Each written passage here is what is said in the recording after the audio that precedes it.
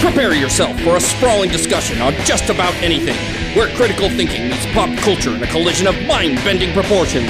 Please secure all neurons and prepare for full frontal cortex. It's time for Incoherent Ramblings. Hello, everybody, and welcome to another episode of Incoherent Ramblings. I'm your host, Joey Shem. We also got Paul Huttinger, Gail Anderson, Daryl George, and we are at episode R028. And today, no R in there. R028. R028. It's the pirate episode. Aye, mateys. Aye, and we're gonna be talking about altruism. Altruism. Yeah, it just sound like we're in. That's when we don't have oranges. We're on. No, that's scurvy. Oh, that's right. All right, so we're going to be talking about that today. We are our sponsor today is Pirate Jesus. Wait, no, thumbs up Jesus. Thumbs up Jesus. Thumbs up Jesus. But we'll make him look like a pirate. Thumbs up, not his butt. Thumb butt, but Pirate Jesus. We're going to hell. All right, thumbs up Jesus. This isn't hell. Not yet. The swamp ass hasn't kicked in. So, thumbs up Jesus, which is Jesus holding his thumb up. Wow, look at him right here. Isn't he cool? Yeah. I am Jesus. I am selfless. We really have him here. I didn't just see a picture online. What a cool sculpt he is. Yes, he is. So, today we're going to be talking about altruism, which is, does it exist? For those who don't know, altruism means you really are doing something nice just to be nice. Does it exist? Does it not exist? What would Linda say? What does Linda say? I say there is altruism in some people. Thank you. That was a All right, well, we can end the episode now. All right. Thank you, You voice. can reach us at show. Thank you, voice of woman. may as Oh, well yeah. do that, yeah. Email is show@IamRambling.com or put our name in front We're of not that. really expecting to hear from you, but we say it anyway. Yeah, because, you know, It's cool. we're creatures of habit. Okay, let's get to the pre-ramble. Pre-ramble.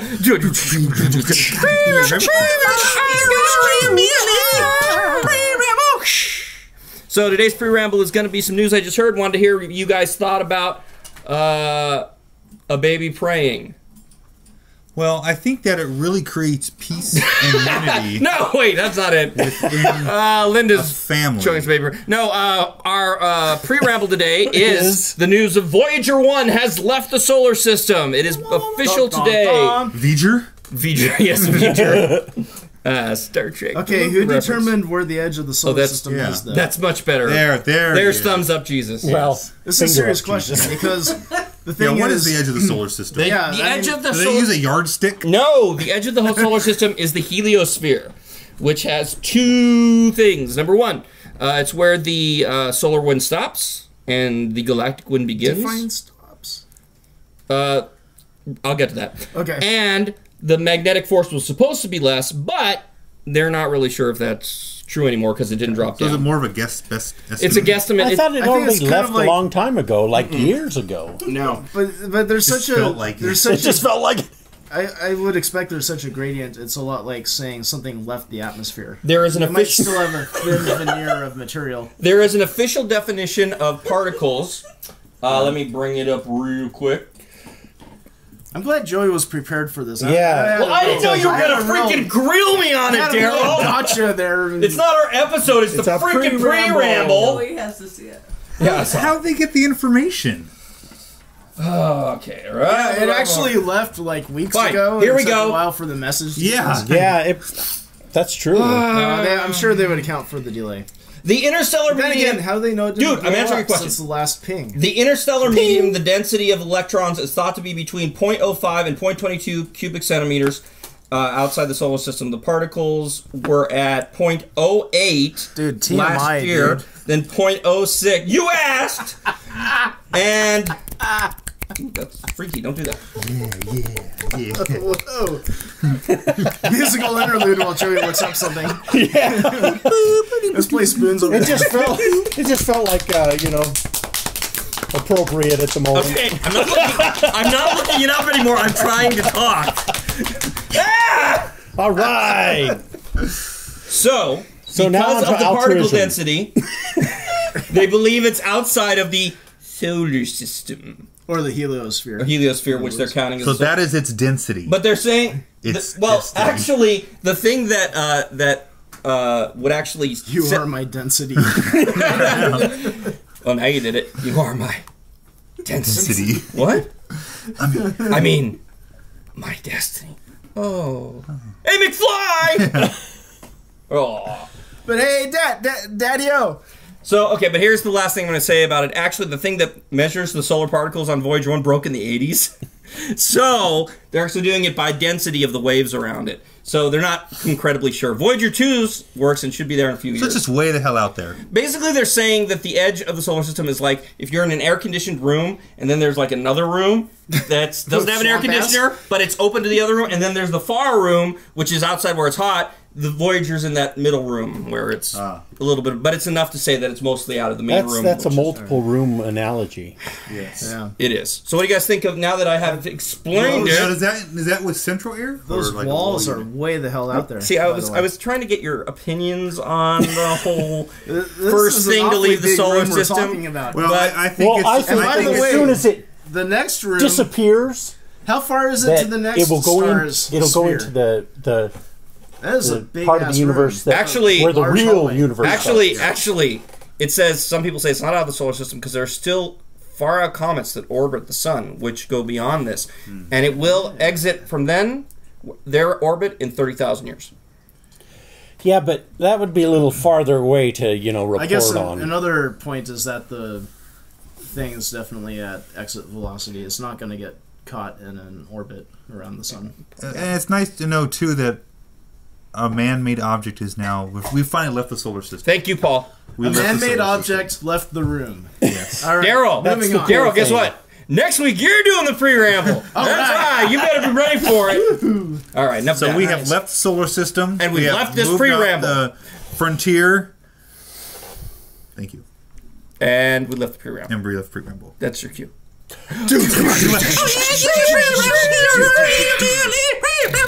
Are we ever gonna actually come up with like a really recorded song for that? All right. It changes every week. All right. Altruism. The definition of altruism is, from my mind, because I'm not looking up anything right now, is being nice to people. Maybe if someone's kind to you, they'll look it up for you. Yes. Yeah. Well, isn't it the benefiting others without expecting anything in return? Right. It includes true doing something selflessness. Right. Because I could do something for you, even if I'm not expecting something in return. It could still be kind of a selfish thing. Like, what's a good example of that? The belief you could give me a gift, right? But it makes you feel good because I like it so much, and everyone else likes it. It's like, hey, Daryl, man, nice job. That's if giving you the gift made me feel good, that's an intrinsic benefit. The official definition: the belief that in the practice of disinterested or selfless concern for the well-being of others. So you might think, why is that worth a podcast episode? Well, because it's a philosophical type Daryl said so. Discussion. I just thought of a good way to illustrate it. Like if Joey were annoying all of us. That never happened. That never happened. That's not too hard to imagine, really. Like if I removed him from the room, then that's not completely altruistic because I did it for myself and it happened to benefit you guys. Right. Yes. But then, Optimus Prime sacrifice. But then the thing is, like, if you're the only one who's annoyed by Joey, and I proceed to remove him from the room, not expecting anything in return, then in that unlikely scenario, since Joey would obviously be annoying me too, but if that were hypothetically true, I'm in the room, Daryl. I'm right here. Not anymore. We just removed you. So you're gone. So if I were honestly expecting nothing in return, then that would be altruism. So, and the idea behind altruism, why we're talking about it, is because it may not actually exist if you look at it in its purest form. In a pure form. Yeah, that's good, Paul. In pure form. So let's start talking. It's been too long since we beat up on Joey. You guys are supposed to do the same. I listened to a few early episodes and I'm like, I missed that kind of I miss that trashing of the Joey. I know. Okay. Flopping of his Looper pouch. That's going to be next week's pre-ramble. Did you watch Yeah. Looper? Trash and Joey. Jeez. Were we supposed to watch Looper again? No. Oh, yeah. Just from way I back watched when. the trailer. Yeah. You had an excuse for that, though. Okay, so let's talk about the feel-good idea. Well, let's talk about the whole idea that maybe altruism doesn't exist, because even if you're doing something selfless, you still are doing it to get a good feeling, right? That could benefit your own health. I'd say Make you that feel chipper. in the example we're kind of talking about, that if there's something that actually damages you, and yet you do it for them, that would be more altruistic than Right. if it didn't. But Benefit. here's my... Well, But your ego is still getting like the hero complex of doing that. You're still getting the feel good that you're doing something for the betterment of. But there are other Monty aspects disagreed with that. There are other aspects we're going to explore further, like kinship, and we're going to talk about the selfish gene later. But the thing is that you can wind up doing something completely selfless, like sacrificing your life to save your kin. And in that kind of situation, yes, you gave up something, but you're actually fighting for your representation in the gene pool. Well, It's kind of like, I will throw myself in the mouth of the volcano to appease some god, versus having everyone I know and is related to me wiped off the face of the earth. Right? That would be altruistic to sacrifice yourself under those conditions, but it also preserves your representation in the gene pool. Well, see, and I think that expands not just to your family, but I think that when I think about humanity, I think that I would do altruistic things to advance humanity. Well, let's bring it back to kind of Because Humanity advancing also makes your life. Right, yeah, exactly. Why would I let the guy cut in front of me in traffic? Because he wants to cut in. There's no benefit for me. Because then you don't feel like a your douche. car if you don't. you don't feel like There a you go. douche. Okay, let me I don't. hold on. Let me bring up this argument. There are Okay, douches all over the room. Sorry. so does that make it a clean room or a dirty room, or both? It's Probably. a freshly showered. Anyway, Okay, Go ahead, Joey. here's this argument. go ahead and try anything. I believe, or this is how I believe, that if you are truly altruistic, it may exist, but if you are truly altruistic, you are illogical because you are doing something you don't want to do. I think the only way you could truly do something that is altruistic is if there's absolutely no benefit. So you have to take the opposite view that you're doing something you don't want to do. And if you're choosing to do something your mind says you don't want to do, you're got a problem with your mind because you're doing something you don't want to do. If I choose to do something like let someone cut in front of me, I chose to do it because for whatever reason I thought it was best. I thought it was best in some way because it made me feel good, because I thought it would be better for the person, be better for traffic, be better for society, whatever. Because it was a nice Well, thing to do. when Linda said this before the other day, we were talking about this, and I said that it's basically her belief in kind of karma. So ultimately, she is expecting it to come back to her. Right. And I think that if you really analyze things, and most people, if you're really honest with yourselves, you're going to realize that you may be thinking in a moment that I'm going to do something nice and I'm not expecting something in return, but I think most people have a philosophy, whether or not it's religious, that you will be repaid in kind somewhere down the line. And what is it that the Bible says that if you give something away, it'll come back to you tenfold. And No, if it comes back, shoot it. What? That's not the Bible. Oh, that's not the Bible. Oh, I'm sorry. No, that's The Walking Dead. I don't know where that came from, but all right. But the thing is that there's this general concept of you can give selflessly and of your own good heart and everything, but we still always have this kind of ingrained sense of justice that if we do well by others, we will be repaid at somewhere down the line. And I think that encourages people to be selfless, which is a good thing in itself.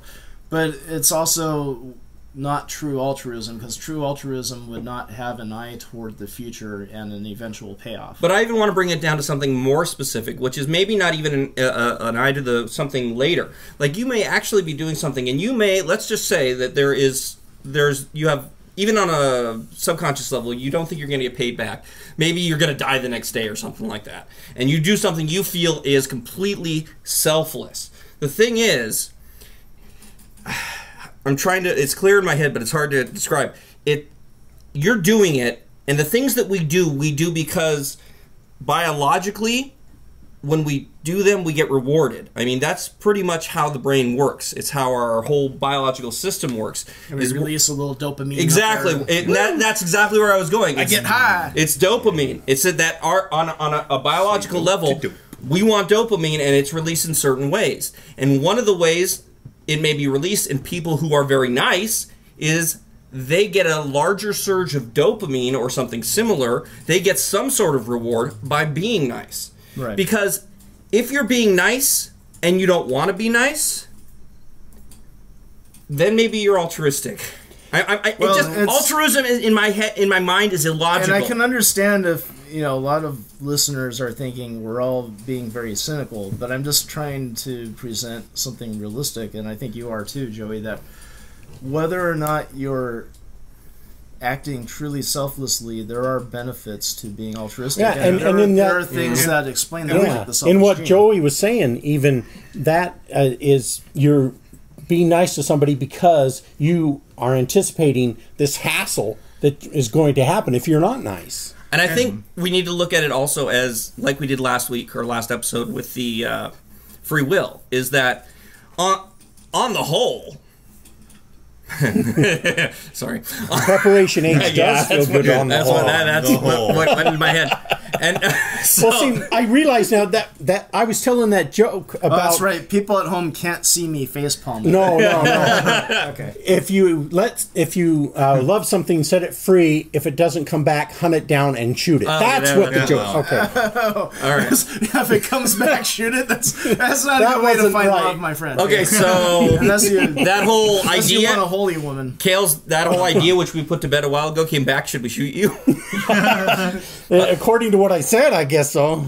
But when we were talking about free will, it was one of those things where whether we have free will or not, it's a good thing we think we have free will. And I think it comes down to the same thing here. Whether altruism exists or not on this level that we have, it's a philosophy discussion. It doesn't have any bearing in real life, because even if altruism doesn't really exist and it's all because we're trying to get dopamine or rewarded or feel good inside or whatever, it's still, on the surface, has the appearance of what we call being a good person. Maybe a way to keep it. Yeah, it's not a bad thing. We gotta say not a bad thing. we're not saying that being selflessness cannot exist at all.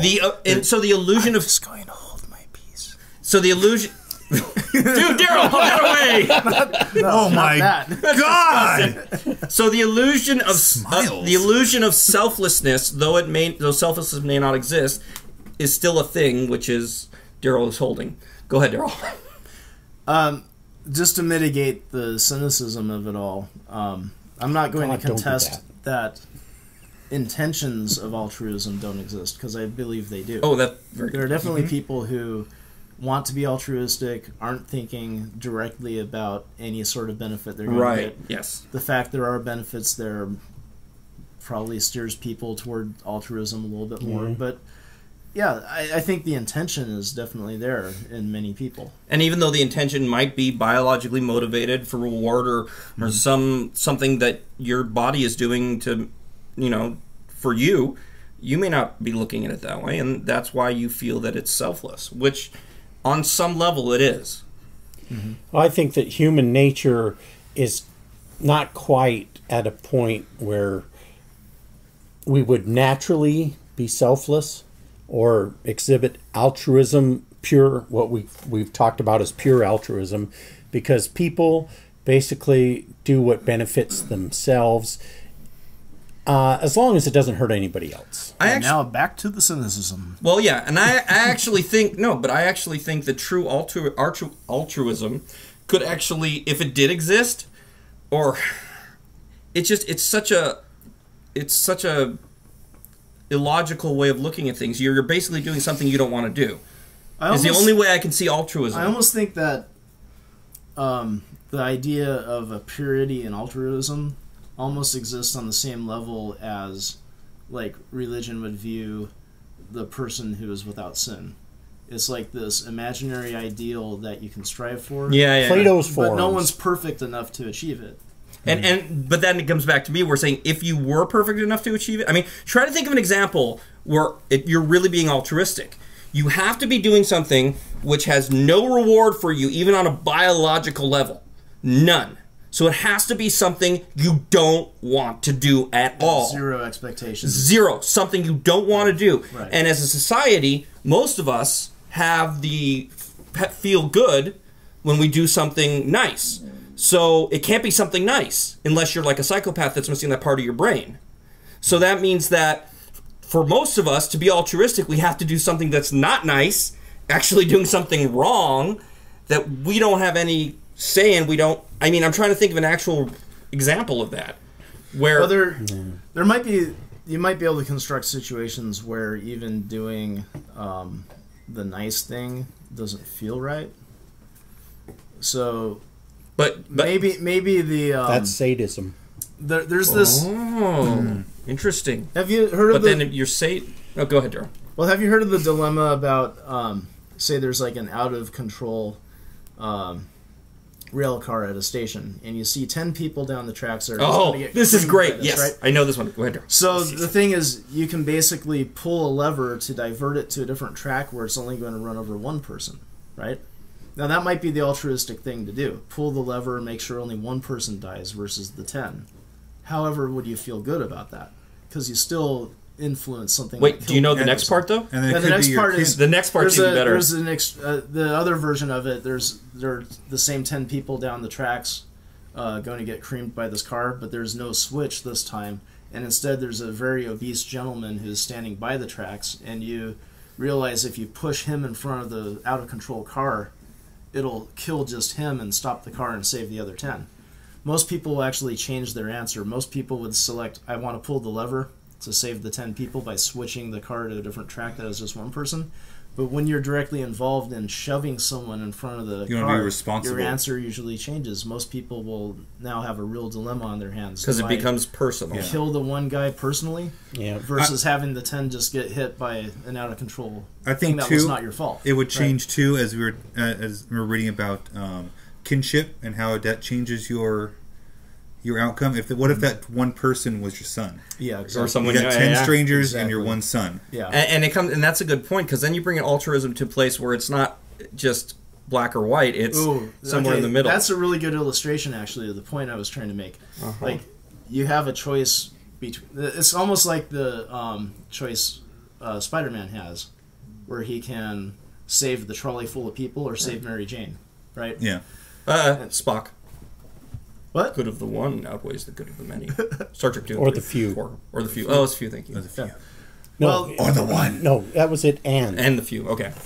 But yeah. So the idea is, okay, you save someone who's your kin. That's an altruistic thing to do for them, because you had to expend many lives to do that. it was a bus full of kids. A bus full of kids. It wasn't a trolley full of people. Oh, it was a bus full of kids. It was. Remember, that's because right. he says, "Oh, suffer we're the spoil- children." We're spoiling the movie, by the way, but that's all right. Everyone saw that one, I'm sure. So the thing is, The kids die. thank you, Joey. So the thing is, that would be altruistic in terms of saving your kin, but you would probably feel horrible in that situation given the sacrifice. Well, wait. All Now, right. wouldn't it be Then altruistic what if saving it- the group? Wouldn't it be more That would altruistic be- to save the group? You see, like, each choice is altruistic in some way. Because you're what still going about to have a if lot. you You're you still could gonna only gain save those something from people if But you then that's threw right. I guess yourself it's- in front of No, the you're train. right. It's more selfish to Yeah, save that's the what one you'd have person to- who's important Right. to you. Right. Or I agree. You'd stop So it it's yourself. it's more altruistic to save the group. what if it's Right. the 10 strangers that you don't know, and the one guy So you would is still feel bad about that because you're like, this person I love died because of my altruistic, selfless No, you take yourself out. venture. Take yourself out, You stop it. and then everyone dies. No. okay? How about Stop this it. one? There's 10 kids on the track. You could save 10 kids by killing the terrorist, bad guy. So no problem, right? But he's the only one who has the code to stop the nuclear bomb, which is going to destroy the whole city.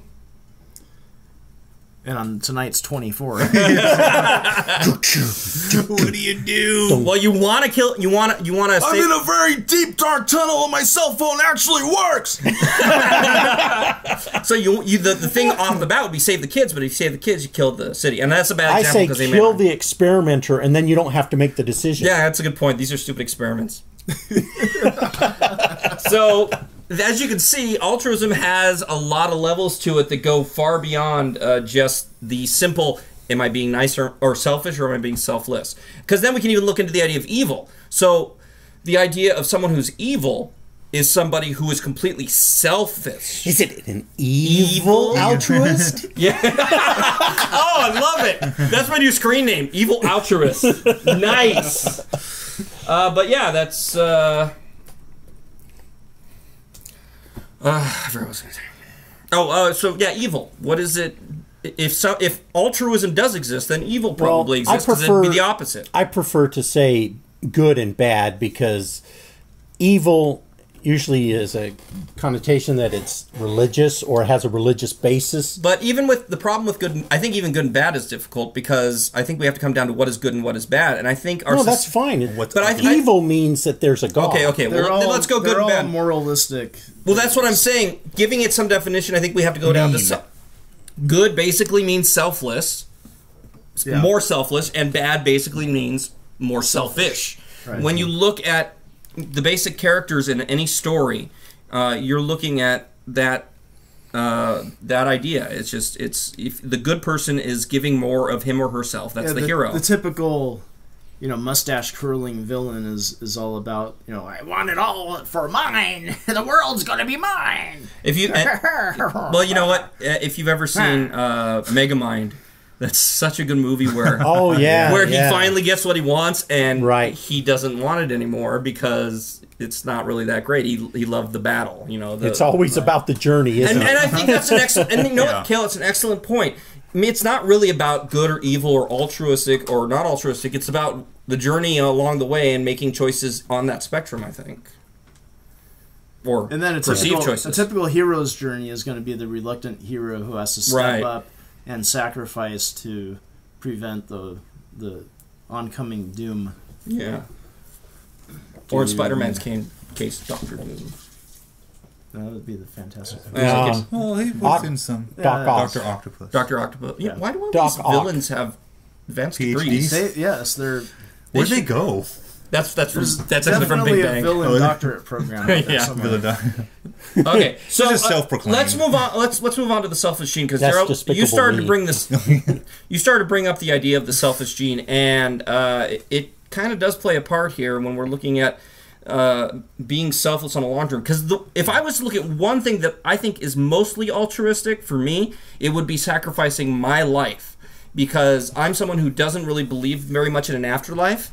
Mm-hmm. And I feel more or less that when you're gone, and that this is what you got, and I like life. So, for me, Life's good. giving up my life, that is probably, I think for anyone who feels as I do, I find that the most altruistic thing that I think a person can do. I agree with that. I think that an atheist would be more altruistic to give up his life than the religious person. So, but there's also a point where... But the thing is, though, if you're you still have the doing it for a reason. If you have the comfort of thinking that you're going to a cushy afterlife, then you might be more willing to drop yourself on that sword. That's what he said. Oh, that's what you're saying. That's what I'm saying. I thought you said an atheist would be more altruistic because he's being more selfless. Because they're being more right, selfless. because they get to go to an afterlife. Not more likely to be altruistic, but more selfless. Right, exactly. That's what I was saying. And so, understood. Yeah, so Daryl, but you were saying how someone who sacrifices themselves, the gene, you mentioned that earlier. Can you go over that again? Okay, well, the selfish gene, written by Richard Dawkins, one of the first things to get out of the way is the that's title. not the guy who did Family Feud? It's Richard Dawson. Okay. Yeah, from Dawson's Creek. Yeah. Sorry, all right. Just... Okay. Hey. Richard Dawkins. Hey, miss, come over here. Let me give you a kiss. Yeah. Or as he would have named it, the immortal gene. Right. Because the like word selfish does kind of tarnish the idea in a way. It kind of imbues the genes with their own willpower. Like, the gene's going to choose to be selfish or whatever. But the idea that he brought forward is that successful genes are the ones that perpetuate themselves. And he found through I would say because they advertise advertise themselves better. Because they network better on LinkedIn. Is that why? The genes. The genes. Okay. And so they basically... this has become my Interrupt Daryl episode. Usually it's me interrupting Joey, but this time it's Interrupt Daryl. You don't have a lock on that, by the way. Oh. I think everybody... Everybody interrupts you. Exactly. That's what I get for being the most long-winded of the bunch. I just bloviate all over the place. Ew! Oh, dude. That sounded sticky. So, the idea is that the most successful genes are the ones that will propagate themselves. So, genes that do well spreading amongst the community and looking after each other are the ones that are going to be more successfully pushed from generation to generation. Go ahead. Say something. So the idea of someone sacrificing themselves for their kin is actually beneficial to that gene progressing in the gene pool. So it's not necessarily the genes affect your will, etc. It's just that the genes that are going to give you a propensity to do that, nurture your kin and be close to your community, those are the genes that are going to prosper more, because more of your genetics are going to be distributed throughout the gene pool than if you were just the villain we were talking about earlier who's only looking out for themselves. That kind of gene is going to eventually die off because they don't have a support structure around them. Look at it, if you want to look at it in a simplified way. What if all of a sudden every parent in the world had a choice to either kill themselves, or either they were going to die, or they could sacrifice themselves and their kids could live, or if they want to live, it's their choice, their kids are going to die. Well, all the guys who said, I want to live, now have no progeny and their genes do not go on, as opposed to the ones who sacrifice themselves, their kids go on and the genes survive. It becomes kind of an odds game. So the people who have the genetic makeup that they socialize more with their youngsters and everything, they're going to be the ones that are going to be more protective. And therefore, more of those youngsters are going to grow up healthy. I love the idea on the selfish gene, that the selfish gene, even though it makes it feel like it's an intelligent thing and the gene's not necessarily intelligent like that, I love the idea that it's just kind of using us, to get to propagate throughout. Sitting up there in his little chair. Yeah, exactly. Well, not even like that. The term using us kind of makes it sound like the genes have their own will. It's just a matter of math. But what if the genes that have those properties are going to be more likely to propagate? Imagine an intelligence that isn't in the moment like our intelligence is, but is spread through time. So a linear time intelligence that starts off from the first gene and goes throughout that dimension. Well, I always have problems with any inanimate object or something having a will. What I'm saying is if you could step out of the timeline and see the time and you could follow a gene's path, it would be so complicated that its path would make up an intelligence over that time. Okay, I'm getting off topic. Yeah, okay. It makes sense to me. Right. Sorry. Excellent. Anyway. Drive happy. Because now we're getting into selfish gene. So anyway, back to what Daryl said. Daryl, please take us back there because it took us off track. Sorry. I don't know. I kind of just think I expanded what was there. Oh, okay. Yeah, I guess we're done. So, Paul, what do you think about that? Yay. Here it is. Paul? What? Okay, Daryl. What were you going to say anyway, Paul? Do you remember? He was just talking about genes and... Well, every time somebody says jeans, I'm thinking jeans jeans like what Daryl was wearing. Make a Jordache joke. Yeah. I think we should all talk at the same time. What? What? Go. Again. Okay, what about cooperative game theory, Daryl? Tell us about that, because that's interesting. Alrighty then. So there's kind of a game that was designed to be a simple model for deciding about, on a one-to-one basis. It's called Pong. Two players can simultaneously decide if they want to cooperate or defect. Okay, cooperation. A simple thing that means, gets complicated very fast. Yeah, it kind of does. But there are 4 options basically, like both cooperate, both defect, or this is a computer game. Or no, or is not it's a game originally. that can be played. Like the first studies it was done with, it was just people who would choose. And then it did become a thing where they had to be there. They had computers run like an algorithm. You got $10 to try to find a good strategy in the game. So the other two choices besides both cooperating and both defecting is that player 1 could cooperate and the other defects, and then player 2 defects. Or sorry, player 1 defects and the other player cooperates. And then there's a matrix of scoring. Okay, if both players cooperate, they basically get deducted 2 points. I don't know why. I guess you start with a certain number of points, and once you're out of points, you're done. That kind of thing. It's like playing Magic. You're like, I hit it for 3.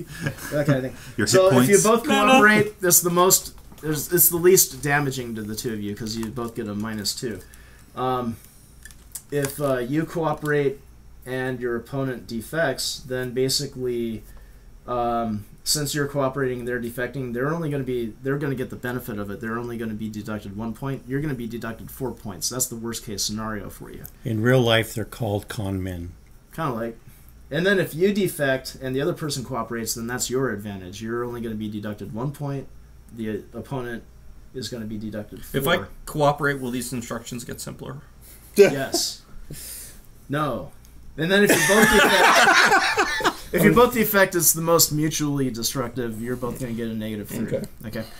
Now, let me try to illustrate it as like a model of nature. Just say that there are 2 squirrels that need to collect acorns for the winter. Okay, so if they basically both decide to cooperate, if they both cooperate their efforts, they're going to. They both get nuts. Or acorns. Oh, acorns or nuts. We'll just say acorns. acorns are not true nuts, are they? You know what? Let's say nuts. It's more fun. Okay. Are they a fruit? A date? So what we could say is that seed. it would be the best mutual thing if both are cooperating, because that basically That's means why they're they're both called going to nuts. coordinate their Seeds. search. They're going to find enough My nuts seed that they coming share from them. my nuts.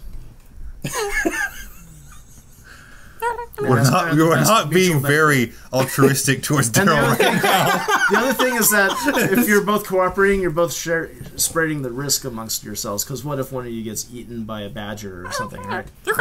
Why are badgers always So, Do blamed? badgers eat squirrels? I don't know. Badger, You mushroom. might get swept up by Ethan Hawke or something. I don't know. So basically, each move. Though, Okay, you're so trying what's to the get- other choice with the squirrels?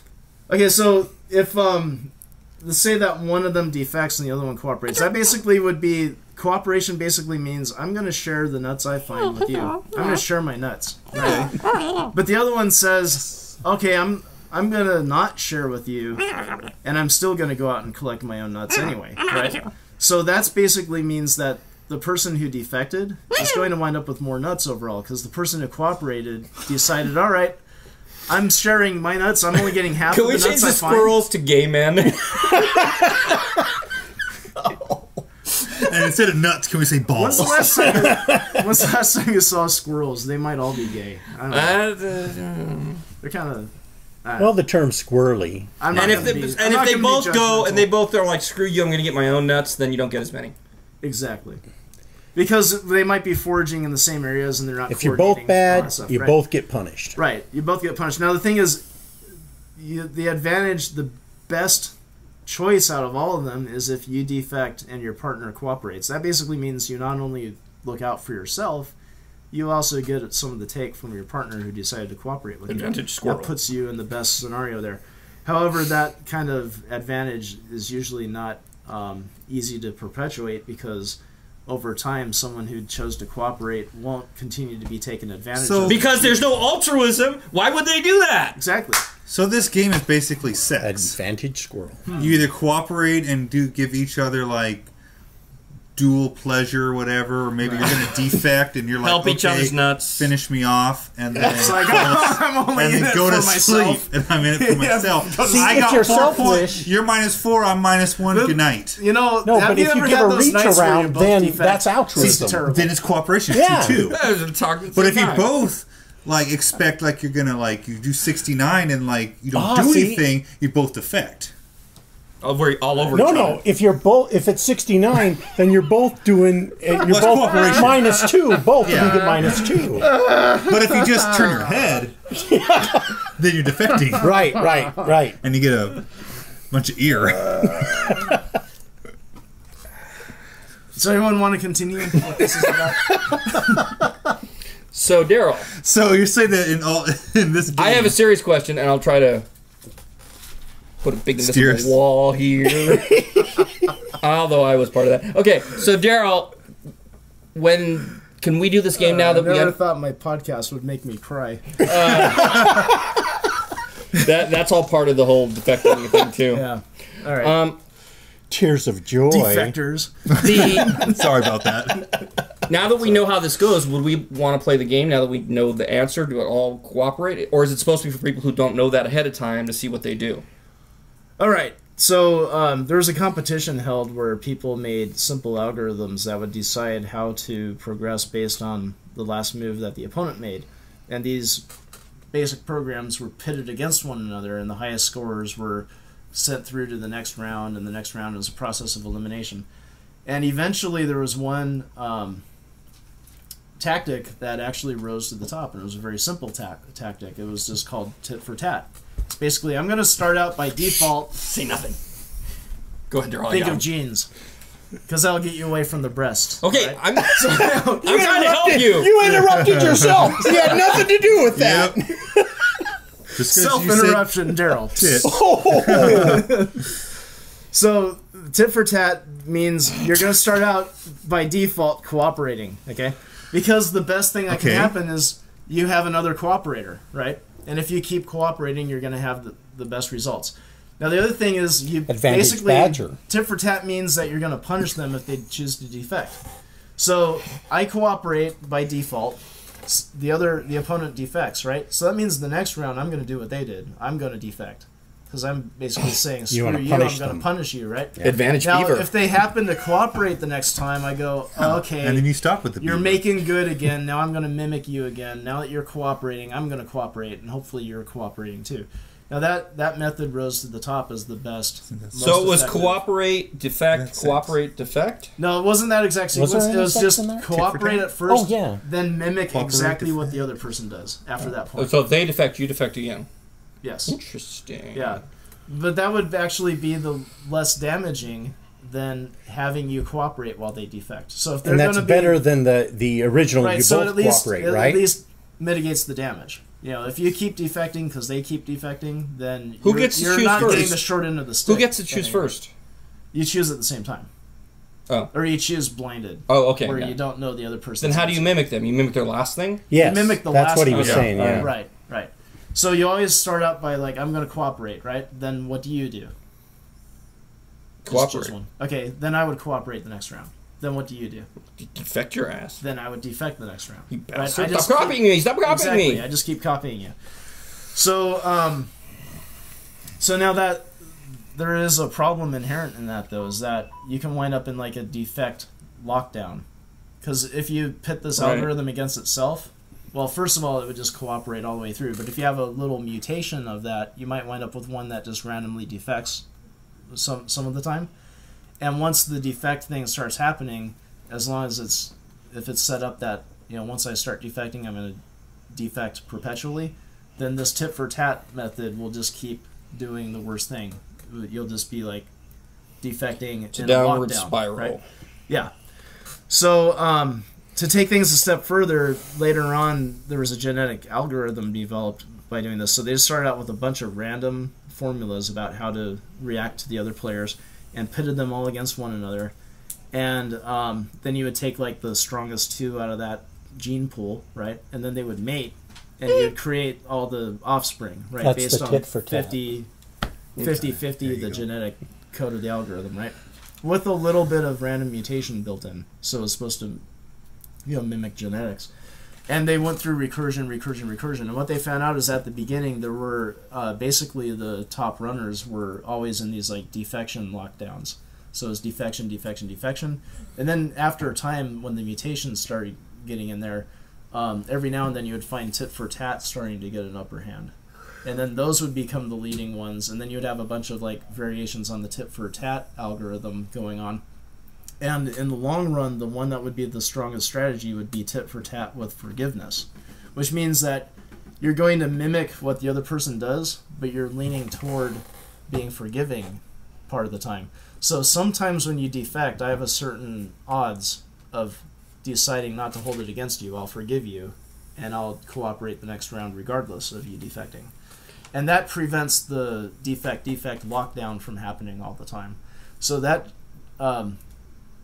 algorithm, tit for tat, with an element of forgiveness, turned out to be the strongest one. And some people think that this kind of mimics how society builds up. How so? Because we seem to have periods of constant conflict followed by periods of peace where people, have a justice system that's a little bit like eye for an eye kind of thing. But then people also learn how to incorporate forgiveness, and we have, maybe a more pure society. But then things break down again and go back into the cycle of, once again, more conflict. And that's what these algorithms did genetically. Okay. Yeah. Right. So what are we supposed to make of all that? The first thing I would I think Hale's response was perfect. Okay. Now that our audience tuned out like 15 minutes ago. The one thing I would point out about this is that the whole game is kind of engineered to maybe not represent the world entirely the way it actually is. Well, because when two people cooperate, does that always give you the best benefits? And when one person cooperates and the other person doesn't, does that always give the advantage to the person who doesn't cooperate? We have either we're not through a complete cycle, but when it comes to debtors, they used to have debtors' prisons where people I was like, talking about Dead Man from Virtual World? Debtors, people who owe money, a lot of money, like us. All of us. I was thinking the same thing. That they used to get put in debtors' prison. The zombies. But eventually we realized that if you put everybody in prison, that's what ends up happening, and you don't have anybody producing anything. Yeah. And so we've come up with a system where we can forgive. To the gulag, right? What? It's like being sent to the gulag. Yeah. I don't like gulag. So is the forgiveness like bankruptcy? Yeah, exactly. That's what I'm saying, is that we've developed. That's a good point. Yeah, which is like forgiveness. Right. So but you still get punished a little bit, like your credit and everything. Right. Yeah. There's a little punishment, but the majority of the thing is forgiveness, and it works better for society to forgive that. Well, and I think that society as a whole risk too. I think society as a whole, let's look at altruism. Feels good on the whole. Yeah, so does preparation age. But I think the other aspect, besides the game not necessarily representing reality completely, is also the fact that it's such an isolated thing. It's like the relationship between two people deciding to cooperate or not. But what does that mean in a wider sense? I think that you wind up in the real world with things like ostracism, like this person never cooperates and I'm always doing something nice for them. That person is going to be on the outskirts of society eventually because people are tired of being taken advantage of by this person who constantly defects. I think it has to do with if we look at altruism in society, not true altruism, but the idea of altruism is something that pulls society together because you are working together, you're working for each other, and it's an ideal. And I think the reason that we feel like we are being selfless when we help society is because we survived because of society. Evolution, those of us who had that feeling that when we help society, we feel better or we feel like we're doing the right thing, we survived because we're the ones who stayed in a society that worked. Those people who are like, I'm not helping society, I'm not going to help these people. Just like Darrell said, they ended up on the outskirts. They didn't have a society to protect them, and they eventually got eaten by a badger. Yeah, you need others to survive. No, they got eaten by a wallaby because they all wound up in Australia. No, that's advantage badger. I have to say. That was not advantage Darrell. I'm making a ruling. Advantage badger. You don't think being killed by a wallaby is kind of funny? All right, never mind. Well, you got to kind of... A lot of people don't know what a wallaby is. Okay. It's a kind of kangaroo. It's like a little mini kangaroo. Yeah. But the name is funny, wallaby. Yeah, exactly. Why a wallaby? Say it a few times. But the broader sense of the joke was all the outcasts wound up in Australia. Yeah, I know. I Because see. we made that joke several times in the past. We got it, but but it didn't work this time. Okay. Fine. This time. It was just a callback. Sorry. So, society, altruism. What do you guys say? None of it can be found on this podcast. If they all play the game. Or does the game play you? So, Well, I think this podcast, you need off the rails? Yes. Oh, always. Totally. Always. We're not even an hour yet. No, We're but you almost there, but the it's thing fine. is, This you got need kinda society long-winded. in order to survive, and society needs you in order to succeed. You, the concept of you. Like, you as one person could be gone, society would be fine. Not as Yeah, in a but she. not everybody. What? Correct. I thought Not as in a she. No. The you. And you thought my jokes were bad. So, Joey, you were saying something about altruism, or real altruism, keeping society together. Like it's the glue that holds society together. But, But well- it doesn't even have to be real altruism. That's what that's what I meant. It's not. I meant to say it's not real altruism. It's the concept of altruism. okay. The concept of being selfless. You think you're being altruistic, whatever it is. I think a better word is not altruistic because that's got too much of a philosophy type. Does it exist? Does it not exist? It's really just the idea of being selfless. Looking out for your neighbors, putting Yeah. their Yeah. needs on par or ahead of your own. Very good. Well, it's like giving food to No a matter homeless what person on the corner. the reward is for you. You're being selfless by giving them food, but you do get a good feeling of helping somebody. But that's not bad. Right. And I think You're not that's an being excellent point. that's a good selfish I feeling. think that's a good point, and I think Right. that's what this comes down to, is that even if altruism doesn't exist, because it's not necessarily something we should expect to want. Why would you necessarily want, I'm going to do something and get nothing out of it? Well, why don't you do something and get a good feeling out of it? You're still doing something, you're helping society, you're helping yourself. It's a win-win situation. So true altruism, I don't think is what we should be shooting for anyway. I think that as society, it comes down to what you're saying. You don't have the guy in the game being like, I'm going to let you defect, and then I'm going to help you. Because that would be altruism. But nobody's really going to do that if they want to be on par and win the game. So what they're going to do is they're going to say, let's work together. And that's ultimately, for society, the best way to go about it. I think another way with selflessness too is doing something for somebody without realizing you're doing something for them, like opening a door for someone. Yeah. For a stranger. Yeah. It's like, yes, I do it for you, but you do it.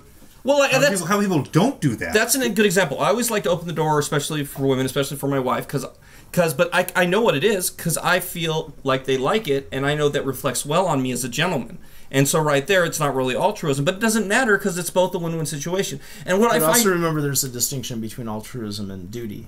You might be looking at it as your duty. I was about to say... Nuts, duty, Okay, Badger. Daryl, bush, you interrupted. badger, I was about to say... peace, beaver. I was about to say something has happened that's never happened before, which we got back on the tracks. And then Daryl freaking pulls us off with duty. Thanks, Daryl. There's lots of Daryl, duty. let's in the talk world. about your duty. What is the duty of somebody? What were you trying to say about duty? What was the real thing you were trying to say? About duty. Is there corn in it? Is there corn? Is that what you were saying? If I open a door for a woman, am I expecting it to be my duty for her? Will she Well, I like think my duty? that you might be putting in society's expectations of you as a dutiful thing to open a door for a woman. Not necessarily something that you did. So in for that her case, benefit. she likes my duty. Yeah, exactly. Okay. Okay, because she's So into you that. just feel it's the right She thing wants to your do. duty every night. And that's good. I mean, I think it's important for a man to show a woman in his duty and show that he has duty. How come we can't use a simple word like duty without it being... Because it's another us. word for poop. What? No. Are you serious? I think that duty is important. I think you should be solid with your duty. I think you should. I think you should always I remember think your you should duty, flush your duty. Don't forget to run when duty calls. but you don't want your. Would that be like firemen, You don't want your- policemen, soldiers going into battle? But you going would not into want your whatever. It's their duty. You wouldn't want your running duty.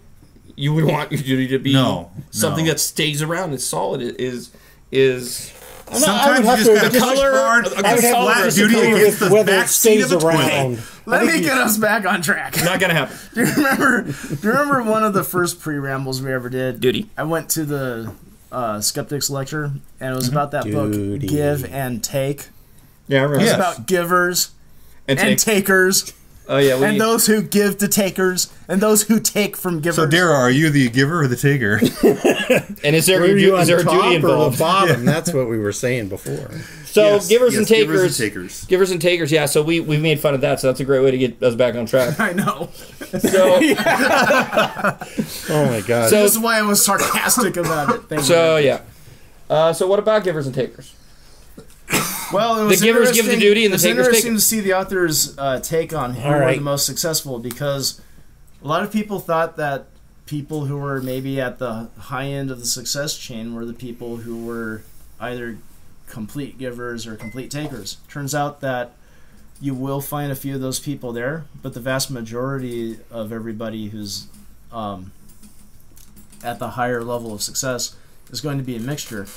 And this is the way that he figured it. He said actually people who are complete givers are generally at the bottom rung of success because they're not recognized. It's like if you're working in a cubicle and you're constantly doing and you're work for other giving people, it and giving it. they're taking credit for They're gonna everything you take do, it. That's right. and you're sitting there With and you're duty all over you. not, and you're not All over reaping the the place. benefits. Because you're at the bottom. Hey, I've got a question that Bottom maybe of the totem would pole. actually get us back. What is something that you think you do that is altruistic? Or maybe we say most altruistic. Yeah, most. Closest to altruistic. Yeah, closest. Well, that's a good one. I don't know. Guys aren't altruistic, just women. She's got a point. Yep. No. There, I'll let you guys think longer because I thought of this and I was thinking about what would be the thing that I do the I most think altruistic. one of the things I could highlight as being pretty altruistic that I I know used what to Kale's do going to say. before getting into crypto coin was I would use some That's extra like power crack. and stuff, but I would always keep my computers on to do research for genetics and things like that. I'm going It's to call. I'm going to call Kale's going to go drive through. even SETI stuff. No, No, that's not actually doing what- drive-through? I Because I always liked that one. I thought that was pretty altruistic. well, I used to do that, but I don't anymore. He would. Sorry. When I could afford it, I did. Kale and I have this private conversation. Nobody understands. for Kale the would. person? Kale would pay for in the drive-through, pay for the person behind him, which I thought was cool. okay. But Yeah, I used to do That's that why it never randomly. worked. I tried to pay for the person in front of me. Oh, and it never worked. so, what's your altruistic thing, Kale? Well, the thing that I do when I go shopping anywhere, I always when I bring the cart out to my car, when I take the cart back to one of the places where you put your cart, I always do another one. I always put somebody else's cart in there This also. is the first sign that we're digging deep for altruism. I put a cart back. so you give electricity no, to but people. that's the thing is nobody. You give a cart to people. Well, it's also like they. Well, get there's no access to way my that I'm going to get machines, that too. back. So- That's why I was saying it's altruistic because I'm not Right. expecting anybody to you know get what? back. There's also a lot of people are OCD and they'll clean things up and say they're doing it to like make them like they're doing it to be nice, but it's really because themselves. I've got this to be straight. Ugh. Right. That wouldn't be altruism. But it doesn't matter because it's, I as long as you're being take in self. stray cats, but that's not altruistic to people. That's just altruistic to some. Well, no, but that's still kind of altruistic, especially if. Or is it? Because I I- enjoy Hi. my kitties. Hi there, Linda. Okay, I got one. Letting someone who has fewer items than you go in front of you in the grocery Okay, store. that's let me fun. say I freaking hate that. I do it Yeah. all the And time. I freaking hate that. Let me tell you why. When I've got one item, I never go behind someone with a lot of items because I know they're going to say that. And I don't want to be like, oh, I'll do that. It just makes me feel so uncomfortable. Like, don't tell me to go in front of you. You got here first. Now You're look, fine. that- Just go. I like watching you do your items. You know what though, Joey? Maybe you're just a giver. No, I think I have social anxiety, Yeah, and I don't. think that's it. And I don't want people. Where's the talking to me. self-checkout? It's like now you're no. See, it's now you're testing me. Am I gonna go ahead and do what you want me to do, you see- or can I let you go? Is it a social thing? And then when kind I've of- got a whole bunch of items and someone's behind me, I'm like, should I talk to them? I don't like it when they talk to me. But if I just sit here and don't let them go, maybe they'll think I'm an idiot. The reason why You're buying some ribbed condoms there. most givers don't get ahead because they buy ribbed condoms. Oh my god. No, most No, givers just don't get let it ahead go. because they don't ask. Right? Like if you're the kind of person that would be in line with a bunch of items and you see someone with one item, you go, oh, go on ahead. But you would never ask someone to do that for you. You're just setting yourself up for failure. You're basically I saying, actually I'm asked gonna somebody give once. advantage to everyone else. I But was I'm never in a big going to ask hurry and I for said, "Would you advantage." mind if I So go that's ahead?" altruistic. altruistic, Daryl. That is altruistic, They tell you but to you F off? wind up What? Did they tell you people to who F are off? truly No, actually, altruistic there we go. wind up Thank unsuccessful. Unfortunately. There are no people that are altruistic. Yes. Doesn't exist. Yes. But there are people who are nice. But the thing is, though, In the end, we're all. Is, I mean, don't get me wrong, though. There are many successful Daryl doesn't know, they'll never altruistic notice. people. But the difference with them is that although they're giving all the time, they also know when to ask for help. And that means it's like, oh, hey, buddy. Like when you cramp up. The last 10 I'm times I helped taking you it so out, much. I need Would a you little help me from out? And you know what? People will reciprocate, and that makes them successful. Well, that's like But people who never ask, no one knows, like, oh, hey, Joey's just given his place in line all the time. He never asks just for a because place in line. The way you feel about someone doing something altruistic does not reflect that it's not altruistic from them. If I let you in front, your issues are your issues. If you have all I think his issues are his issues. That's I'm still being altruistic because I'm not expecting anything in No, but it return. makes you feel good, so you're not Way being altruistic. downhill. You are when you let someone in front of you. No, because it makes you feel good that you're doing that. No, it doesn't. Wait, you're doing something that doesn't make you feel good? Yes. Then why are you doing it? Because I'm nice and I'm altruistic. Then it's duty. No, because I'm altruistic. and it's very much. No, it So is you're not doing it. So you I'm do not think. doing Wait. it You do make things me you don't feel want to good. do. Jerry. Wait. Why are you doing things you don't want to Smash do? it over someone's head. Because I'm a nice person. I was taught consideration as a child. So, but you don't want to be nice. You don't want to do these things. Yes. So you're doing something you want to do. Not necessarily at the time. Well, wait. Are you doing something you want to do or something you don't want to do? It's not something that I think about when I do it. And that's what I'm Joey? saying, but on a subconscious level. You're married. can't You say know it's she's subconscious. right. You know what? You're right, Linda. Thank you. All right. Sorry, I forgot. You forgot for a moment. You forgot. I understand into it the happens to discussion. the best of us, Yeah. you know. Okay, let's end this now, Would please. you rather be right or would you rather be happy? You choose one. I would rather be happy. Whose choice is it for next week? Oh, good. That question. would be. God, who would that be? Who's after Daryl? It's either Kale or Paul. That is KO. It's me. Kale, what are we doing next week? Next week, Please let it be duty. duty? No. No duty next week. All right, I'll wait for duty. Access to a hole. And I will be Different kind of space. Black holes. I will brown be holes? It selfish. feels good to get access on the Because whole. what I want to talk about is future global energy. So the new technologies of energy that are coming about. Sounds like duty's going to be coming up in that one anyway. So Hey, can we Future also global roll battery energy. tech into that? That would really make Oh my yeah, day. sure. Because that's part of it. Awesome. I think that's part of it. Definitely. Thermal duty. Thermal duty. Call of thermal duty. Call of Duty. Call Call of Duty. You gotta answer. I've kind of got a little Call of Duty right now, actually. Okay, so I don't know, I can't tell through my please swamp send us ass. an email. We're swamp assed out, so we're You going to know what end they this say about podcast. the portable PlayStation? It's Call of Duty in your hands. That was pretty good, Daryl. I'll give you that one. All right. All right, I'm Joey Schimmel. I'm Paul Hunter. I'm Cale Anderson, and we haven't said where we're at. We are at Kale's house. I'm Daryl. I'm at IamRambling.com. I'm at HeyIsPaul.com. I'm at, God, now I don't even remember. Mom's Rants. Yeah, that's it, romsrants.com. Hey, why don't you tell them where I'm at? Jors.com, that's G. I orders. Gee. .com. They're gonna, McGeorgie they're gonna Jors. wind up at the IRS. All right, we'll see you guys later. Thanks for listening. You can now stop screaming at the open air. Listeners should put their minds back in their upright positions and resume traditional thinking.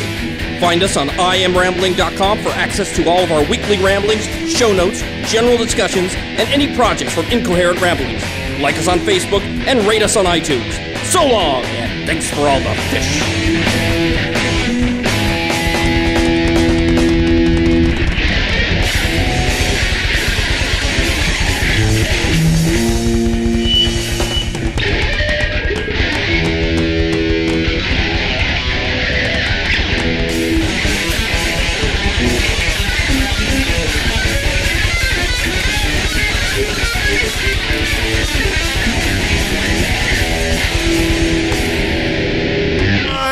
Wait, I'm so sure about this that I bet it's going to work. So get ready to hit stop, Daryl. All right. Okay, ready? What's that smell?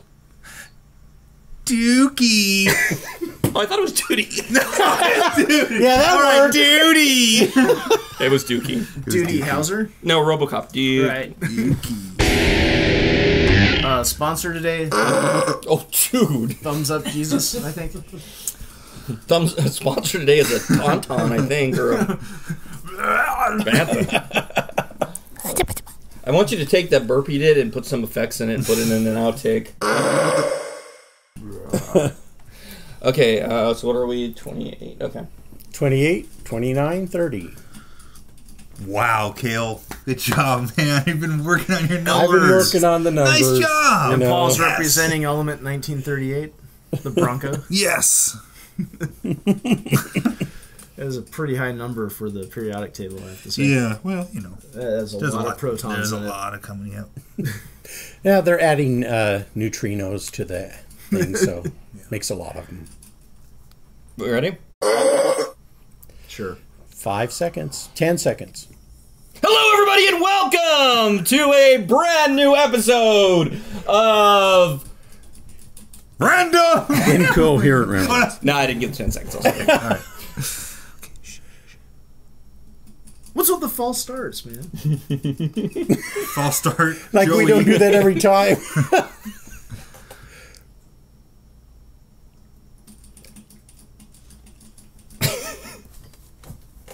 Oh, we all looked at Linda. She gets blamed again. And then she was for the guinea pig. And she was like, what? Yeah. Because she doesn't have one of those old IBM clackety clack. You know, I was kind of thinking, like, what's with her keyboard?